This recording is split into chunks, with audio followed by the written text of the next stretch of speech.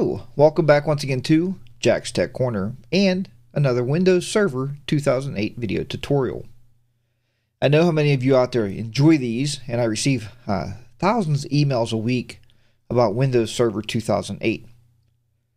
Let me first say that very quickly, if you really want to learn Windows Server 2008 on your own time, stop by my website, jackstechcorner.com, and click the pull-down menu, and there's a Windows Server 2008 training DVD. It's very inexpensive, and you can learn on your own time. Or, better yet, go to onlineclass.jackstechcorner.com and look for the Windows Server 2008 online course. You can go ahead there and start taking that course. Again, very inexpensive, but then you end up with a certificate. You do not get a certificate with the DVD course. Okay, so today I wanted to talk to you just briefly about how to keep your servers operational and running very smoothly. There's two things we have to watch and make sure we have set up properly. The first is, whenever your server is running DHCP and it's handing out IP addresses, we want to make sure that time to live, or TTL, is actually very small, because you don't want that IP address handed out and leave that client hold that address forever, and then it won't be in your address pool. So let's go ahead and look at that first. Let's go to Administrative Tools and open up our DHCP.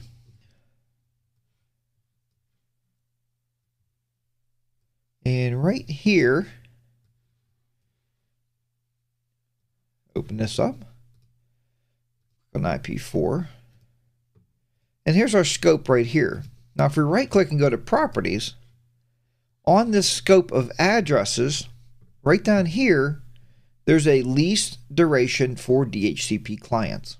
Now, what that's telling us, that's basically what I told you. It's basically a TTL, or time to live. How long is that address going to live with that DHCP client? Now, you can see here, we have ours set currently right now for 8 days. If you have a lot of laptops in your organization or coming in and out of your DHCP scope of addresses, change that to 0 and change your hours to 8. And click Apply and OK. That way you know that basically 8-hour business day is as long as that address is going to be held out there. Now, people tell me all the time, Jack, oh my, what's going to happen if that client's on your network for 11 hours? Basically nothing. What's going to happen is 8 hours, once that client leaves for 8 hours, that address is going to go back into the pool. That's the time to live, 8 hours. Basically, the DHCP is sitting there waiting for that client to come back to hand it the same address. Okay, that is that. So that has to be set up. Next, go ahead into your Administrative Tools, and let's look at our DNS scope. And under our DNS scope, or DNS server settings, however you want to look at this, on your server itself, if you right click on that, go here to where it says Set Aging and Scavenging for all zones. Now what this is, basically, it only allows records to be held in your DNS server for a certain length of time. And we have found that sometimes if a client would pick up a different IP address, their name may in fact be listed in your DNS server more than once. What happens then? The server gets confused and won't allow that client to log on.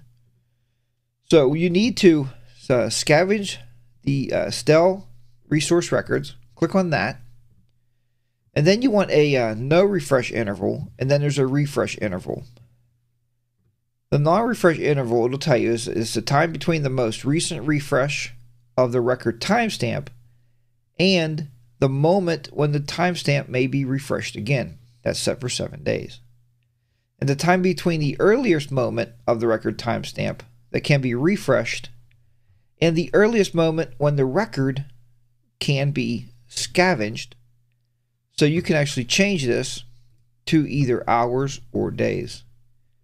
We leave both of ours set for 7 days. So after 7 days, that basically that record that's sitting in there, if it's 7 days old and has to be basically accessed again, it's going to scavenge it. It's going to clean it up. Click OK. And this is going to clean all records now. Click OK.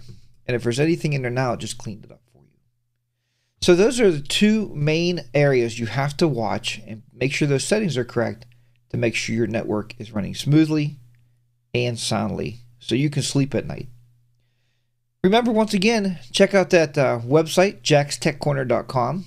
You'll see the DVDs. On the last tab on the page, you'll see about the online class. Many people have been in the online class, and it's very successful, and they're very happy they did come by to take that class. Again, the class is at your own pace. And if you just want to go straight to the class, it's http://onlineclass.jackstechcorner.com. Thanks for watching this video tutorial of Windows Server 2008, and we'll see you back here next time with another Windows Server tips and tricks. Bye for now.